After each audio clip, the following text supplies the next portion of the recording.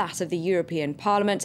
The European Commission gave the green light earlier this month to the cultivation of Pioneer 1507, a US-developed maize variety. Environmentalists say the genetically modified crop produces a toxin harmful to butterflies and moths. France and Italy were among the countries that voted against it. As for the yes camp, it included Spain, Europe's biggest grower of another GM maize, Mon 810. Sarah Morris reports. Aragona in the Spanish Pyrenees is the European champion of genetically modified maize. Farmer Jesus has 50 hectares of GM corn grown from Monsanto's 810 seeds. He says genetic modification has produced a crop that resists the insect, the corn borer. As its name implies, the corn borer will drill itself away inside the plant. The corn will end up breaking and falling to the ground. And we also have a lot of wind in the area, so all this has a negative impact on our production levels. Jesus says every year that goes by, he notices more and more benefits to GM plants. With my genetically modified crops, I harvest an extra 1,500 to 2,000 kilos per hectare per harvest.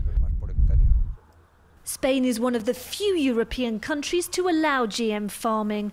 After the Monsanto 810 seed, many farmers are waiting to start planting another GM crop by the US company Pioneer. It will certainly be a good thing if a new variety of genetically modified corn becomes authorized, because if the harmful insects start to build up a resistance to the transgenic corn we've been using for the past 15 years, then we'll be able to switch to another strain. This European Association of Maize Producers says the new GM crop would help it compete with rivals in North and South America. Europe's farmers are currently only allowed to sell GM corn for cattle, but some argue it's also safe for humans. All the corn comes from the fields around here.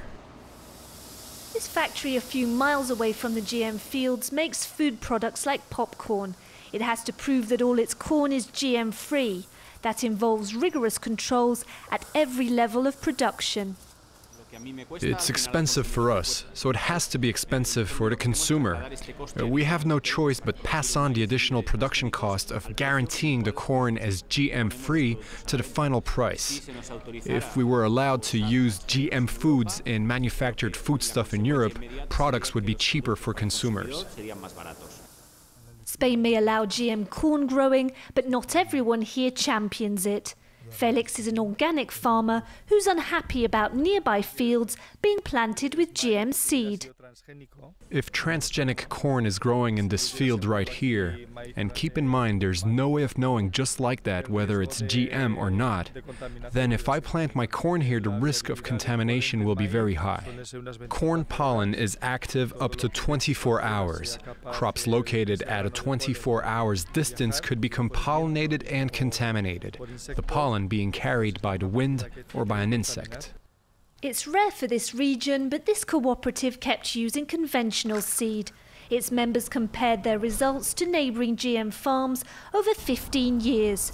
They conclude genetic tampering brings no real benefits. We sow our grain very early, and we have introduced a protocol for traditional farming fit for human consumption. We've found that this technique generates more profit for the farmer than GM crops. Now, in this part of the region, farmers are starting to produce less transgenic crops.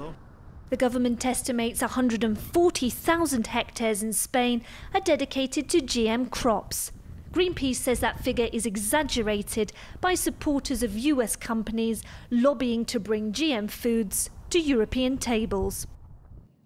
You're watching live from Paris. A reminder of our top stories.